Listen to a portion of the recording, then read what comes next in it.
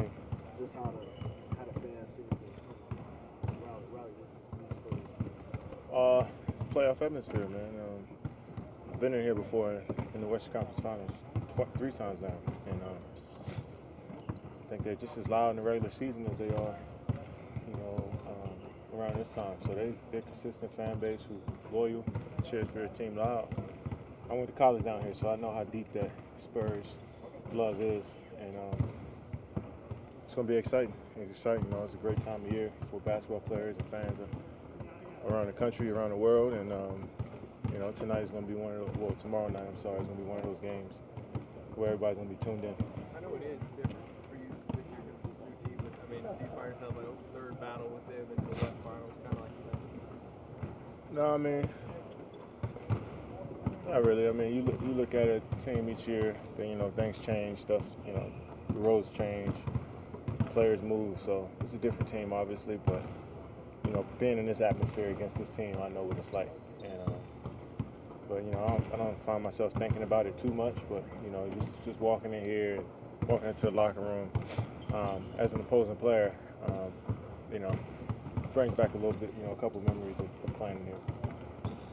Kevin, the Spurs still list why today is questionable. Do you still approach that and assume that questionable turns into he's going to play tomorrow? Yeah, he's going to play. I'm sure he's going to play. It's game 3 at home. He had a few days of rest on that ankle, so I know 100% sure he's going to play. I haven't talked to anybody, but that's just my gut. So they're a way better team, obviously, with him on the court. They pose a different threat, and we're excited to play. They're excited to play. It should be a fun matchup. Are y'all preparing like y'all want to face him? Yeah, we've been preparing for that. After game 1, he's a huge part of their offense.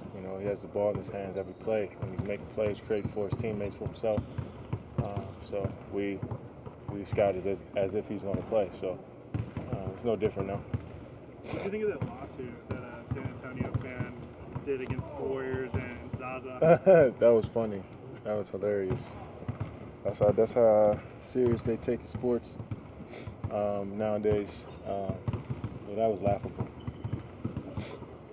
Have you had to talk to Zaza to kind of like tell him, hey, don't worry about what made, what that should be like for him? No, he's a 14-year veteran, grown-ass man with 2 kids.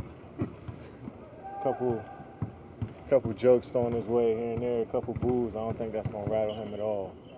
He knows we got his back. It's not that serious.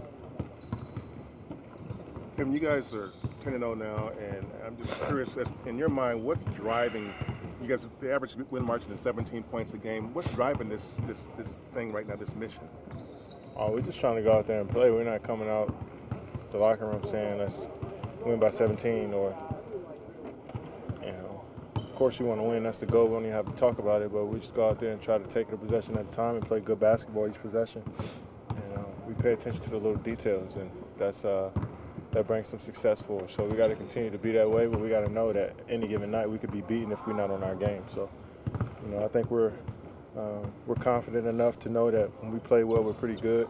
But we also know that when we're sluggish, we don't pay attention to the small details, we can be beaten any night.